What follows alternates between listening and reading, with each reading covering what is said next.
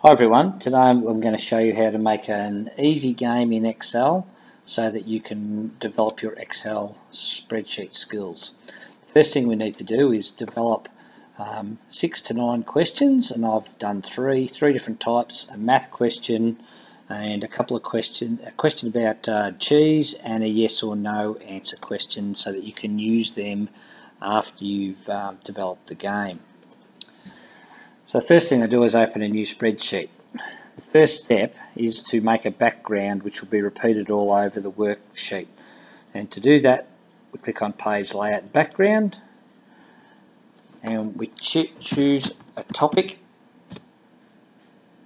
And in this case, it's probably best to choose a photo that's somewhere between 300 by 300 in any of that range, or 200 by 400.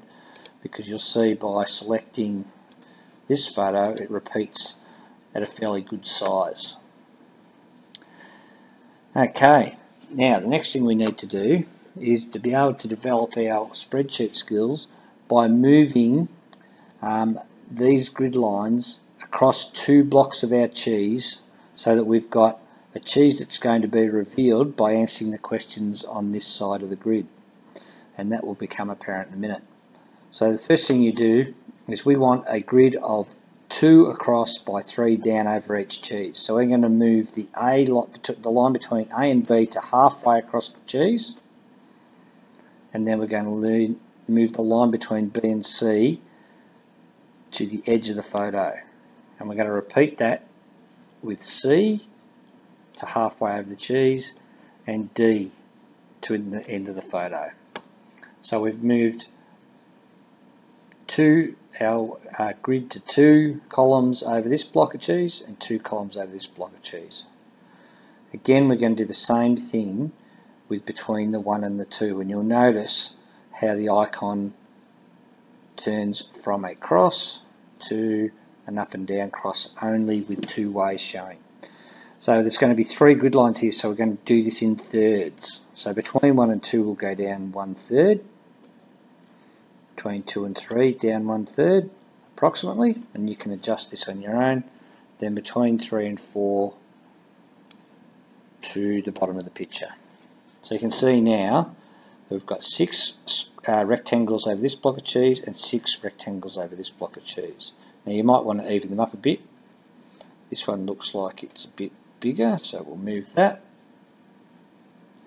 And then we have the next step. The next step is to be able to use grid lines by highlighting from the middle of A, and this is difficult because sometimes people click and drag from here, which highlights the whole column. We don't want to do that. We only want to choose A1 in the middle, drag straight across to D, then straight down to D3 and let go. Now we've got those 12 boxes highlighted. We go back to our home page, and using this tool here, which is borders, we choose all borders. Not outside borders, not thick outside borders, all borders. And you'll see that that turns them black. Okay. Next step. What we would like to do now is cover the whole sheet with a fill colour, so that all that appear are the 2 lots of sheets that have the cheese under them. So we're clicking into this corner here and highlighting by clicking on this triangle the whole sheet, and moving our cursor into the middle. We right click, format cells, click on fill, and I'm going to choose a colour.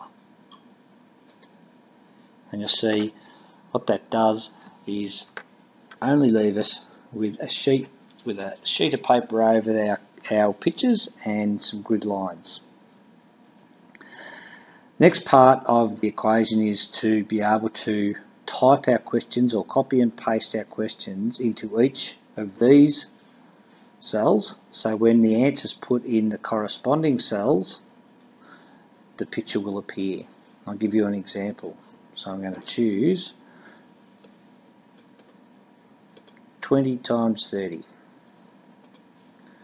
I'm going to put that in here. Oops.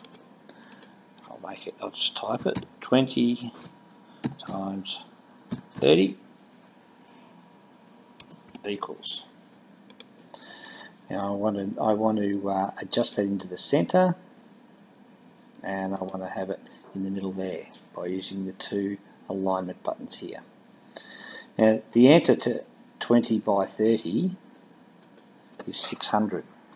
So when somebody types 600 in this cell, I want part of the picture to appear. And I do that by clicking on the A1 cell, going to conditionally formatting it.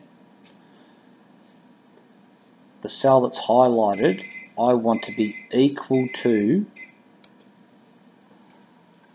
600. And if it is equal to 600, going to custom format, I want there to be no color, and OK. So you see, if I type in this cell 600, enter, it will reveal part of the block of cheese. And I'm going to do that for the next 6 questions. I'll show you one more in this cell. So you can see this cell corresponds to this cell corresponds to this cell, etc. So I'm going to make one here. So using my second question, a mouldy type of cheese. Go back here, mouldy .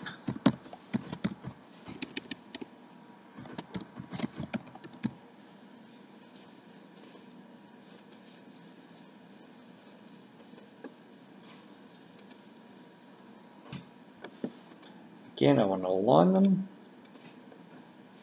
and the answer here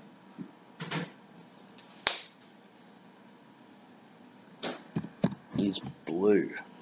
So, clicking on this cell, conditional format equal to blue, custom format, no color, and OK. So I know if I type blue in here, press enter, another part of the puzzle will be revealed. Welcome back. Now to finish the game that we're going to develop is I've finished topping up my 3 questions, which for you will be 6. I've formatted my cells and I've put a little bit of a introductory statement there about what the students have to do when they play each other's games. Now, the one thing we don't want to happen is for students to be able to click on the cell and change the question. So what we need to do is highlight the cells that can be changed, as in their answer being written in them. Go to Format Cells, click on Protection, and unlock those cells. Then, pardon me, clicking on the page, the review, we want to protect the whole sheet. But we can either put a password, I'll put password 9, but we want all users of this worksheet to be able to select unlock sheets but not locked cells. So we click OK, put in the password again, and what will that will do is now I can click on any of the cells I can want to answer a question in, but I can't change the questions anywhere or click on any other cell because the rest of the sheet's protected. So no one will be able to wreck the game that you've developed. Make sure you save, have someone play it, and then you can upload it